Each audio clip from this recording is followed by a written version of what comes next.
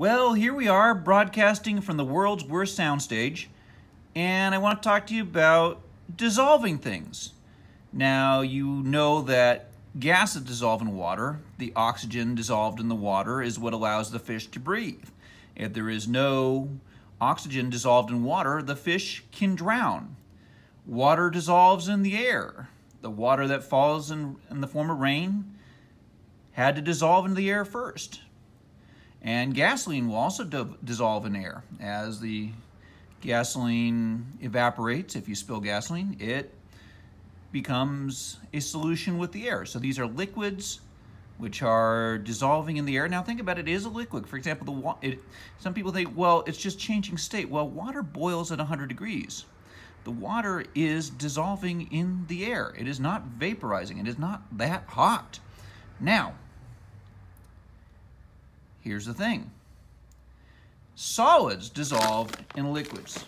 You can see this right here. I'm going to take some Epsom salts and you put it in the water and the solid very quickly dissolves in the water.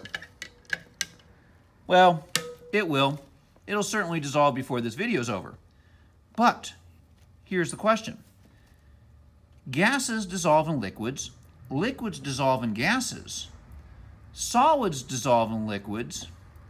Can liquids dissolve in solids? Well, you may have noticed that this Epsom salt has magnesium sulfate, that is the Epsom salt, plus 7H2O.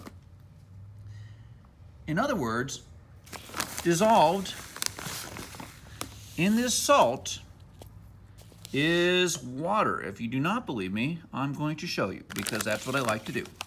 So here's the salt, and what I'm going to do is I'm going to heat it.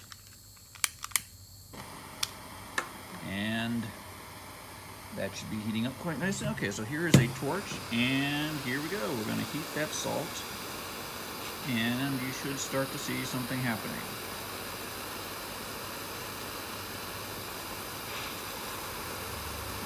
Some bubbling there.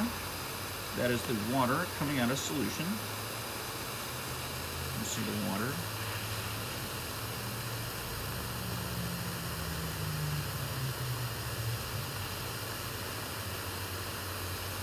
And, you know, there is quite a bit of water in there. Okay, let's see if we can get some more water to come out of solution. You can see it over there towards the other end of the spoon. And that is water coming out.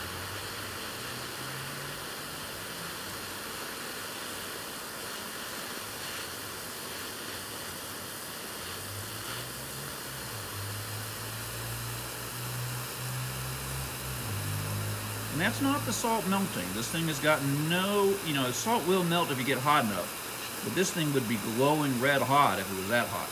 This is water that is coming out of the salt. Water that was there when we started, but as the salt gets hotter, it cannot keep that water in solution anymore. But there you have it. Liquid dissolved in a solid.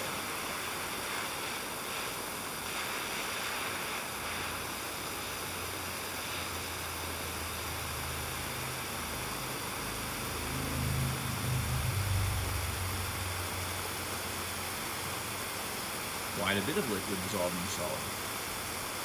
In fact, the majority of the weight of this is actually liquid. The water in Epsom salt typically weighs more than the actual salt itself.